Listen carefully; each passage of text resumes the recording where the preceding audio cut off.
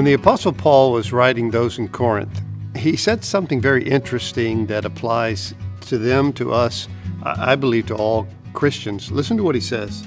He says, "You are our epistle, our letter, written in our hearts, known and read by all men."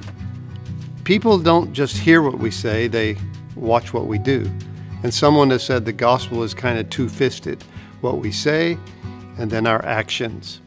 I like the story about the pastor who was hanging up some lattice work in his backyard so a vine could grow up over his fence, and he was nailing nails, and a little boy came by, his neighbor actually, and he sat down and watched the pastor. And the pastor finally looked around and said, "Why are you watching me nail up this lattice work?"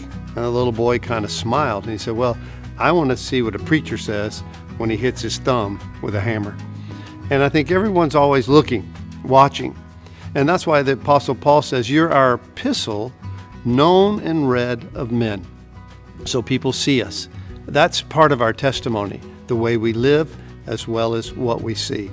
So all of us are written epistles that everyone is reading, which hopefully and consistently, we pray, speaks of Him, speaks of the Lord. You're an epistle that people are reading.